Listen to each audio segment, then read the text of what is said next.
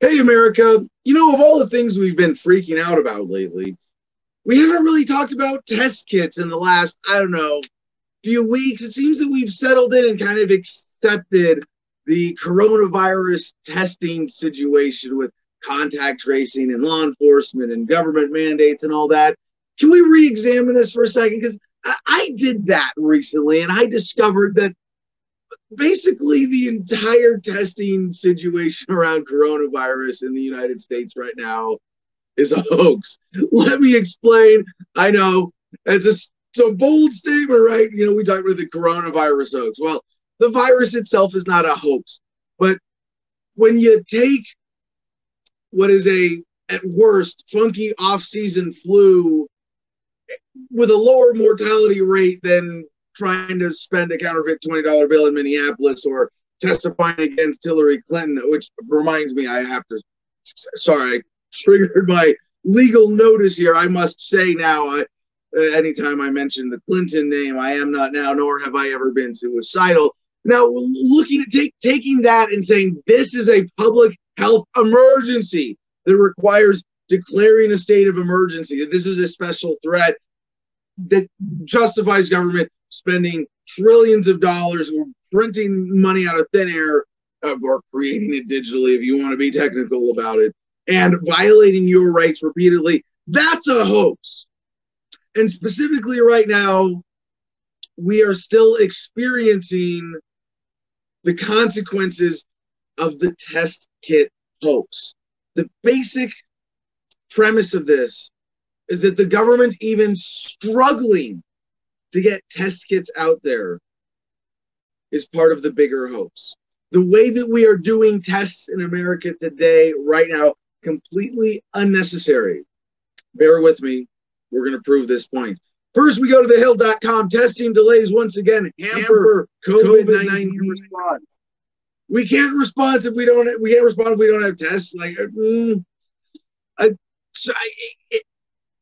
It's tough for me to cover the news these days and actually get through the news without stopping and deconstructing every lie that we're seeing from the mainstream media, because they're baked into the headline. Surging COVID-19 outbreaks in several states are straining testing capacity across the country as people wait several days or even weeks to get their results back, causing another setback to the U.S. response to the months-long pandemic.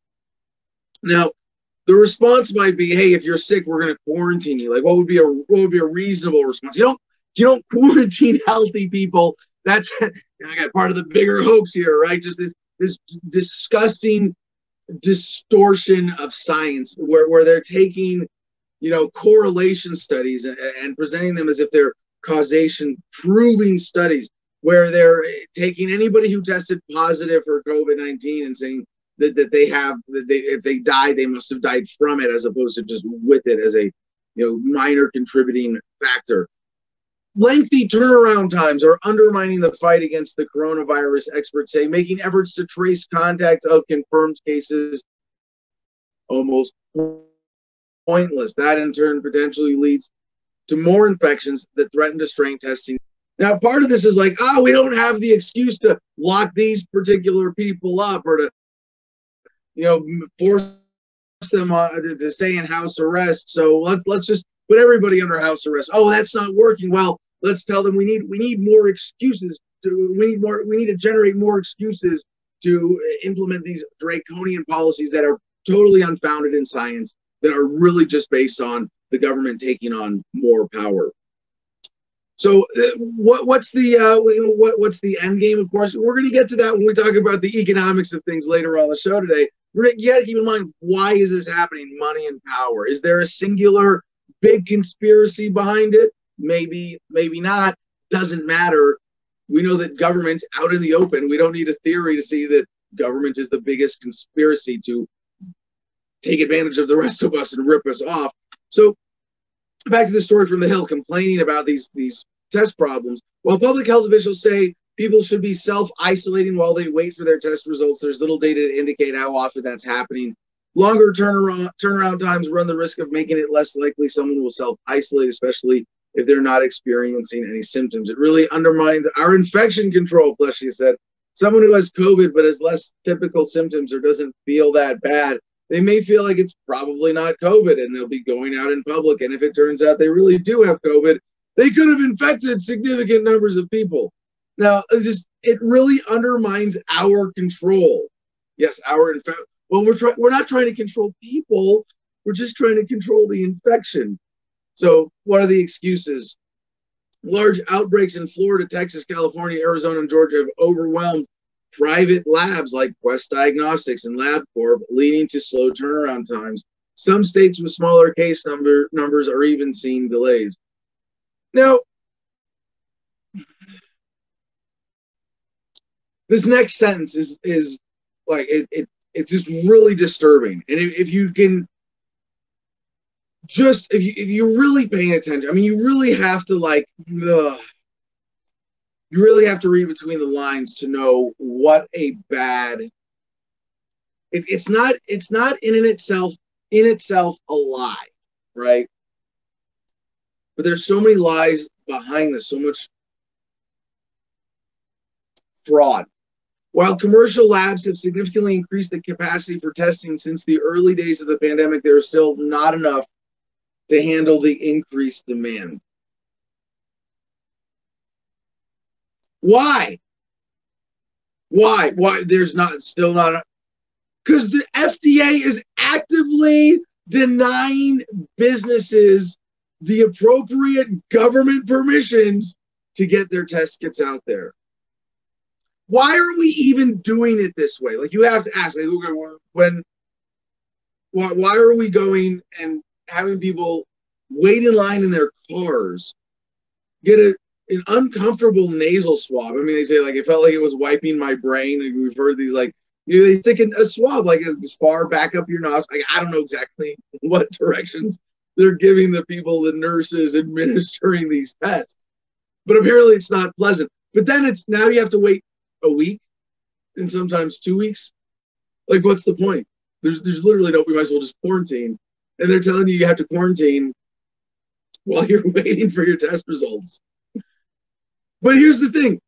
Most people don't know there is a more reliable alternative to this entire test concept. CJ, if you would please get the video footage of me taking a coronaphobia test, excuse me, not a coronaphobia test, a coronavirus and antibody test. This was my Facebook Live, and it's by a little blood prick test. You know, when you go and you donate blood, they give you a little prick test to make sure you have enough iron in your blood. When you do other, for testing blood sugar, the way you used to have to do it with a blood prick test. It's very simple. You can see, like, I got this stuff right. I got it in the mail. This was a test kit that was illegally imported into the United States. They don't want you to have this. They are literally making it harder for people to get tested because the regulations are saying that this test kit is not FDA approved. We were very excited, actually, a few months ago when we got this, going, hey, look how easy it is to get tested. They mail you a little kit. What do you have to do? You have to get a solution like sterile saline. So you get it at Walgreens. And you prick your finger and you put your little drop of blood on this little test strip, and you put your testing agent that pushes it, across the strip into these actual chemical reaction points, where one line will tell you if you're testing positive for the antibodies or if you're testing positive for the virus, or both. And this is not available.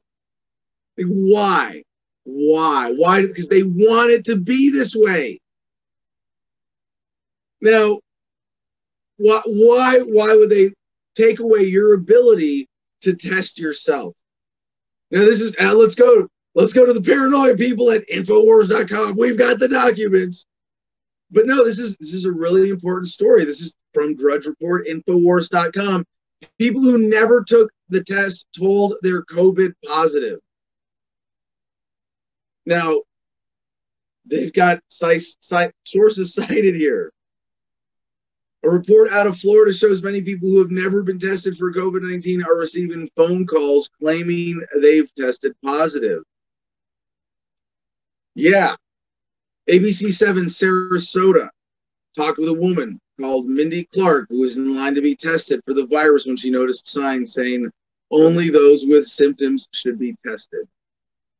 Despite leaving immediately after seeing the signs and never receiving a test, Clark was contacted by someone telling her she tested positive. When Mindy answered a phone call telling her she tested positive, she asked, "Positive for what?" "Positive for COVID," the person responded. Clark explained that was impossible because she never took the test and asked for her record to be cleared of the alleged positive result.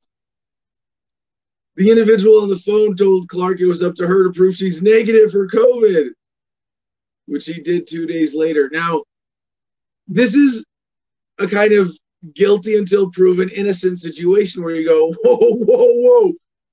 We're going to assume you're positive unless you prove you're negative. Now, it's not necessarily you're guilty, right?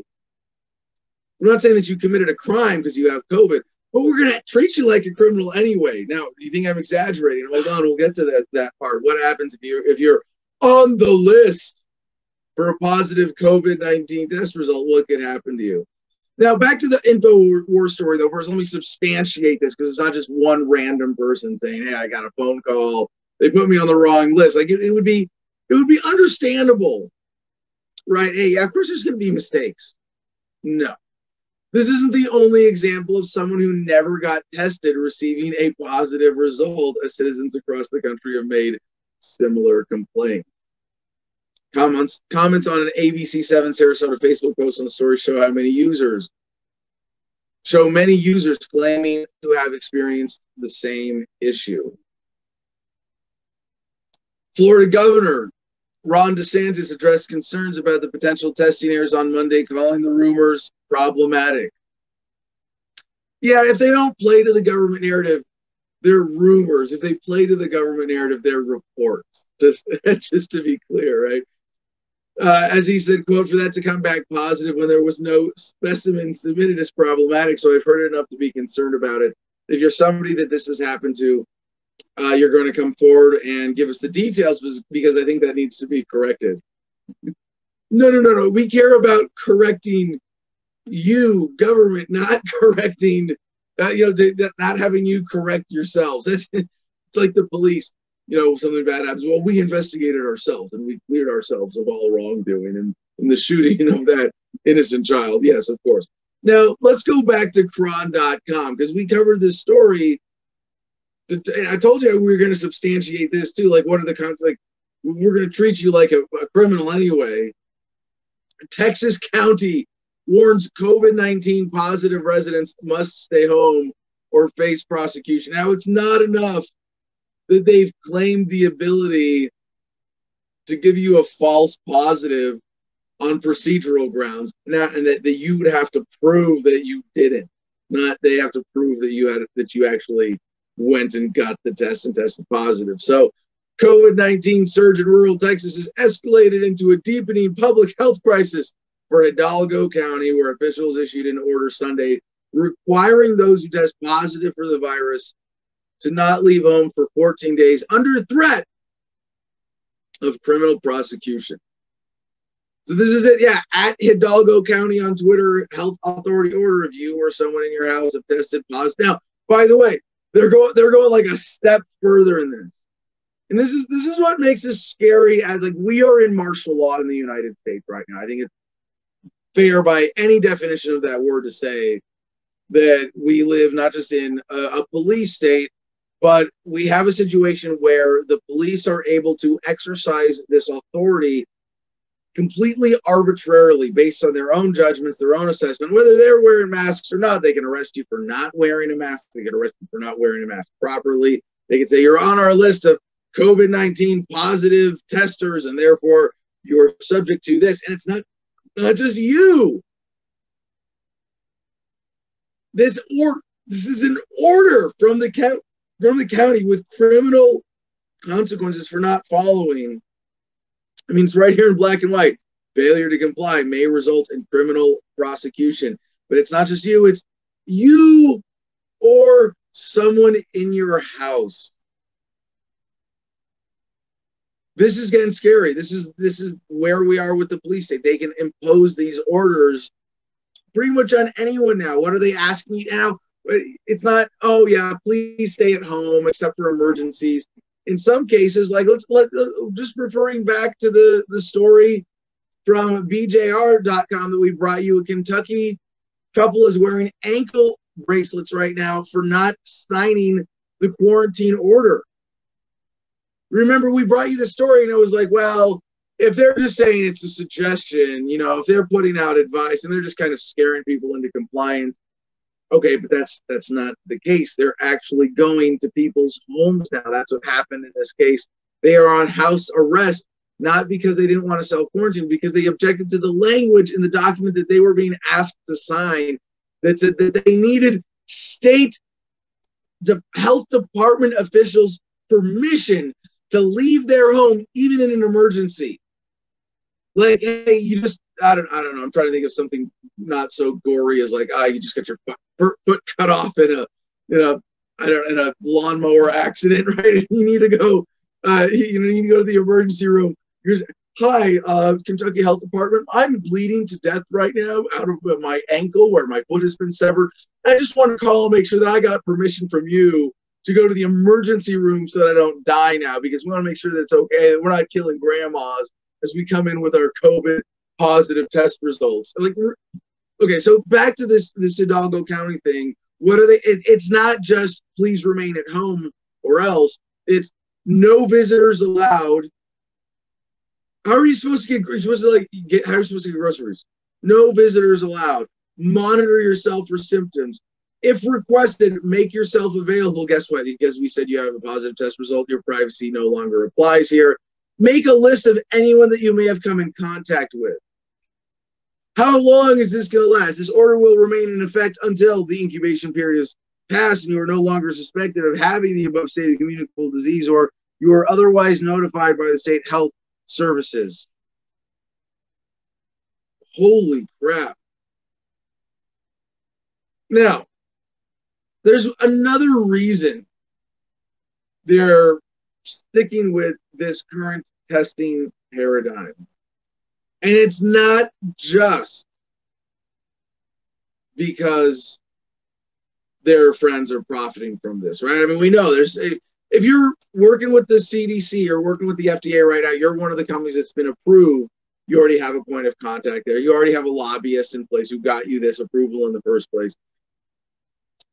You're going to, hey, you know what? Why don't you tell the people that we have the only safe and reliable test? That, we can't let people prick their fingers at home, especially when we can't have regular access to hospitals because, they might bleed to death from the prick test. And, it's not, we need to make sure that having people, poke themselves at home, that's just crazy talk. Oh no, let's make sure that, well, obviously there are people who are getting rich off of the quasi monopoly that they have on testing right now. So there's that for one reason, but there's another reason. CJ, if you would please, our next headline here from globalnews.ca. Yes, Canada. Let's go to our friends in Kanakistan, our polite northerly neighbors.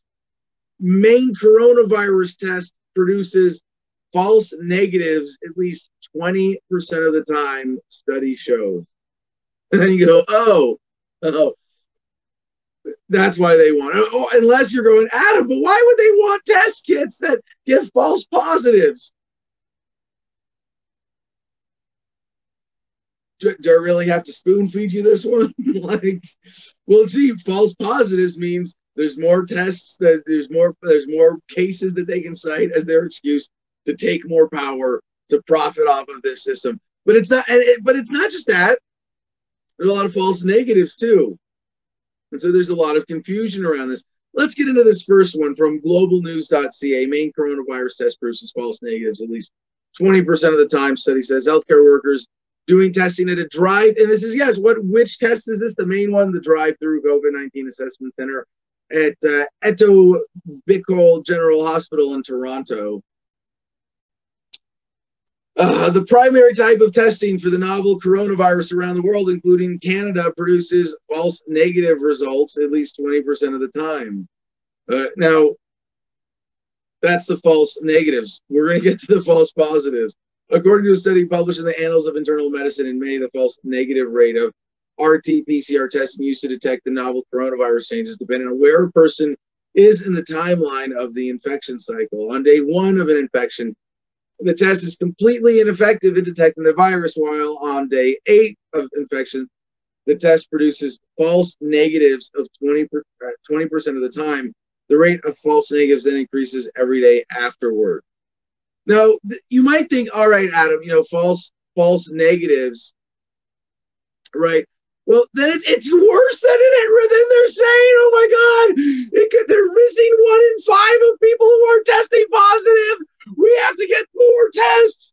Get them tested 3 or 4 times. Oh my God, we really have to. These corporations that are making millions off of this scam, we have to give them more business. Like, no. There's a whole other side of the story that they're hiding from you. And, well, Business Wire's got it. Let's go to yahoo.com. Finance. That's where they're hiding the story.yahoo.com.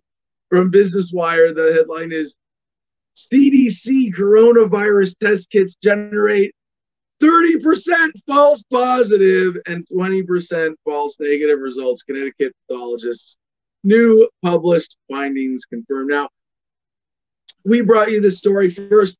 I'm sorry. Doing that Karen voice really killed me here. Legalinsurrection.com.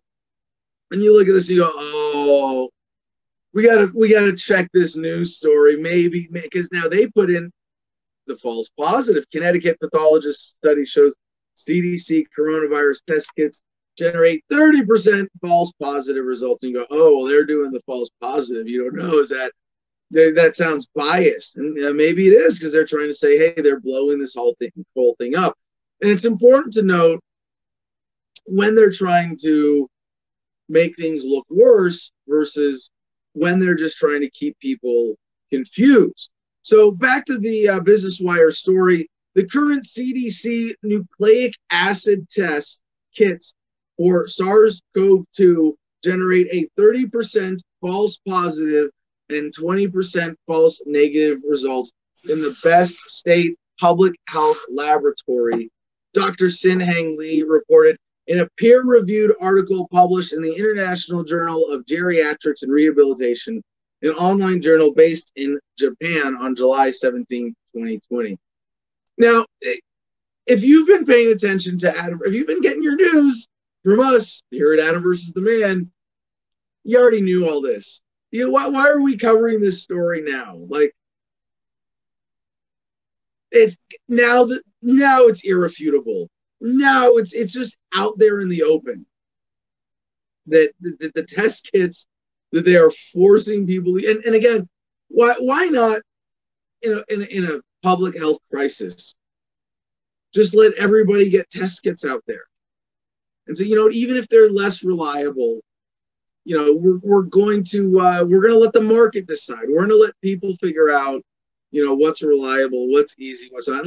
And I got a little criticism actually of this test, and it's really, operator error. I screwed up. You can see right there in that video, I'm fumbling with the little prick thing because it's supposed to be spring loaded, and it neatly just, pops your finger. And as I was opening, I screwed up and I broke the little spring mechanism, and so I had to open it up and just take the needle out and prick myself without the aid of the spring. And there are ways, like, if we had the market, how would you do you want to test kit? Like, if you could get one in the mail tomorrow, and that we're capable of this, we have overnight delivery, we have priority mail 2 days. If you could get a test kit in tomorrow, 2 days, you really wanted to know, how much would you pay for that? What does this thing actually cost? You see me fumbling with this right here. doing the actual finger prick. What does this thing actually cost to make? It's a few dollars. They're getting this out already all over the world. This is what other countries are using. You go, this is why is it that we can't have nice things in America? Because government. Because we have allowed so many I told you so's, and this is like the big one from libertarians, like, hey, I told you not to trust the government with this stuff. Now this is what you get.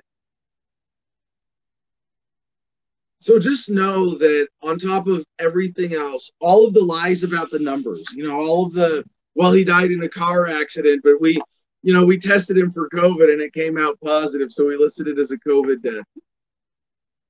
It's like, how many layers of bullshit do we have to deconstruct to get to the truth about what is happening with Corona right now? And that is messed up. This is so messed up. This is so sad. Why? Because we trusted government. Because we went into this pandemic. And yeah, I'm starting to think more and more that there could be some kind of singular global main conspiracy behind this, as opposed to a bunch of just loosely affiliated conspiracies. That there could have been 20 dudes sitting in a room smoking cigars, that, banker class going, hey, next time we see a funky off-season flu that people start to get excited about, let's blow it out of proportion. And we're going to do all these things to take advantage of the American people. We're going to shut down the economy. We're going to reboot it with more power in the hands of the few. The rich are going to get a lot richer and the poor are going to get a lot poorer. And that's why it's important to expose these hoaxes. Even this sub-hoax. This is the testing hoax. And I hope even just this, even if you just go, oh, hey, if you just look at the current crisis through the lens of what's going on with test kits, that should be enough to lead you to the conclusion that you are being lied to so that people can take advantage of you and make you want to do something.